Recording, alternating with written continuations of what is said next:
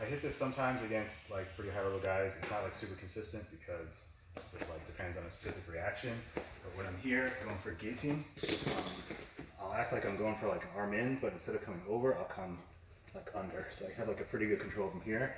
And what I want is for him to do like the McGregor escape where he rolls this way, right? So I have to go for the guillotine like I'm really wrenching on his neck, and I drop my elbow hard so he feels like if he rolls this way, he'll get out of it.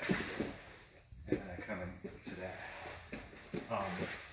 And it works great if you just kind of lift his arm up and you're just kind of hinting to him that this is the reaction you want. Because if he stays here and he just starts grabbing your hands and stuff, right, I can't do it. But if I put like a real sudden pressure on his neck and I lift his arm at the same time, he wants to do that escape.